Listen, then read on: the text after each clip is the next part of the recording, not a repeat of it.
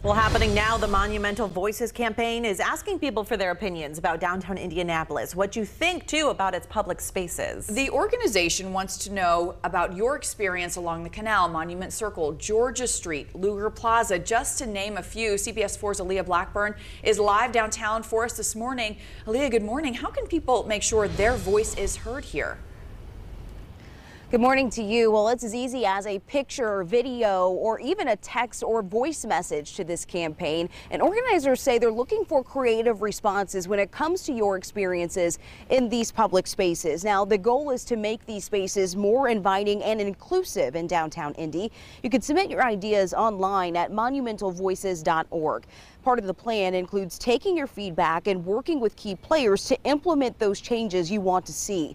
Organizers say they're already getting a variety of responses, and that includes more arts and culture, outdoor seating, and a welcoming approach to public safety. We all know is a topic. It's coming up, not just in terms of crime, but also in terms of communities not feeling welcome when they see groups of police, and making sure we look at ways that we do monitor those spaces, but still in a way that makes people still feel welcome. Now, you can submit your responses right now. Again, that's at monumentalvoices.org.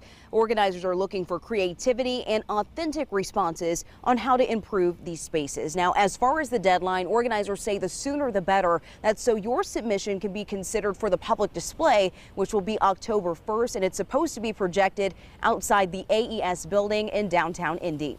Reporting in downtown Indy this morning, Aaliyah Blackburn, CBS 4 News. Aaliyah, thank you. We're